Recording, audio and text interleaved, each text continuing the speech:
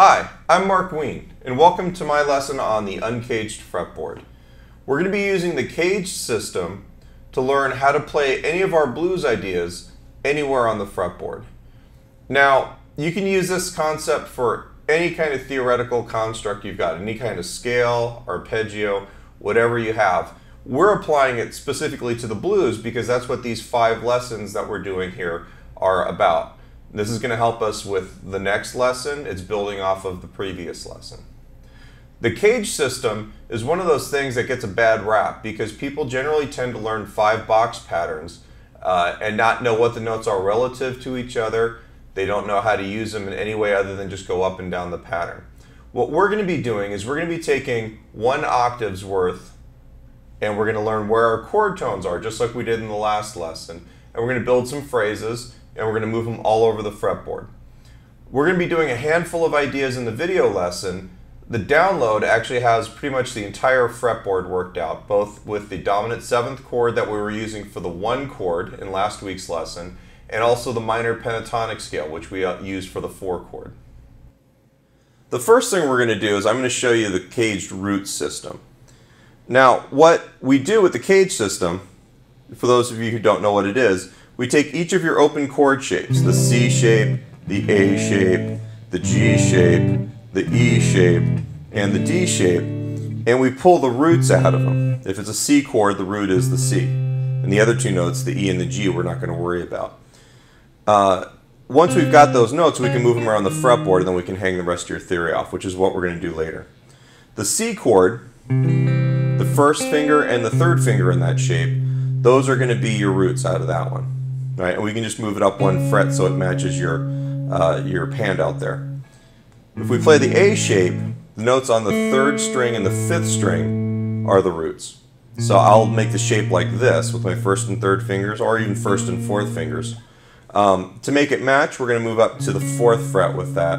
That way we're playing C sharp. Now notice there's the C shape where my 3rd finger is. I'll put my 1st finger, and then I'm playing the same notes just in a different position. This concept is going to become pretty important later. The G root pattern, we have roots on the 1st and 6th strings. Remember that they're the same notes. And then the open G string is going to be the 3rd note. This makes kind of a really wide stretch here. I'm going to move it up to C sharp for you to make it a little bit easier for you to finger. 1st finger on the 6th fret, 3rd string. Pinky on the 9th fret on the 1st string. And then your 3rd finger on the 9th fret on the 6th string. If you can't play this, just make sure you know where those notes are. It's kind of a wide stretch, but if you can do it, actually it's kind of good for your hand too. It's like hand yoga. The E shape also has notes on the 1st and 6th strings, and then on the 4th string. So if we move it up to C sharp here, we've got the 9th fret again on the 6th string, 9th fret on the 1st string, and then 11th fret on the 4th string. The last shape is going to be your D shape. The open D note on the 4th string and then the 2nd string D are going to be your root. So if we move it up to C sharp, you've got 11th fret on the 4th string and you've got 14th fret on the 2nd string. If I go through all 5 of these shapes in C sharp,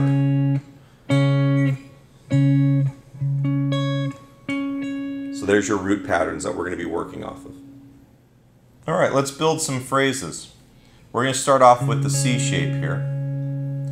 Now, within that C shape, we've got the 3rd, 5th, 6th, minor 7, and then the root again. If we took one of the phrases that we started the solo with on the last lesson, the example solo, slide into the 3rd from a half step below, 5, 6, and then the root, you can kind of see how that fits there. If we were to move up to the A shape here, I've got those same notes arrayed in there. There's the 3rd, 5th, 6th, there's that 7 again, and then the octave. 3, 5, 6, and then the root. I can even, if I borrow a higher octave out of the next pattern, 3, 5, 6, then the root there. If I come up to the G pattern, 3, 5, 6, root, also 3, 5, 6, and that's the root. Out of the E pattern, this one will look kind of like the A back here. 3, 5, 6, root, root, and then the octave higher, 3, 5, 6, root, root. The D shape, we've got 3, 5, 6, root, root. The minor pentatonic scale obviously is going to have a different assortment of notes here. We've got the root, minor third, or flat 3 on your page, the 4, there's the 5, and there's your minor 7. And then you got your octave there. We're just going to take something simple, root, 3, 4, 5, 3, root. Alright, if we were to move up into the A pattern, it's right there. I can even an octave higher.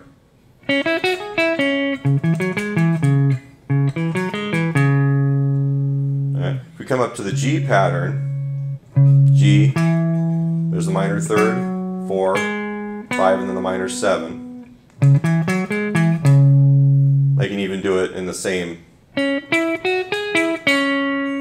root pattern, but an octave higher from that. Alright, we come up to the E pattern. We've got it there. We've got it there.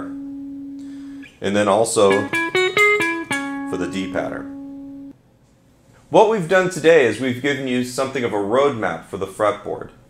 Now, instead of doing the full cage system scale pattern deal, what we've done is we've divided each one of them up into 1 octave bits. And with those 1 octave bits, you can play an idea in one place, and as long as you're keeping track of what the scale tones or the chord notes are, you can move them anywhere else on the fretboard.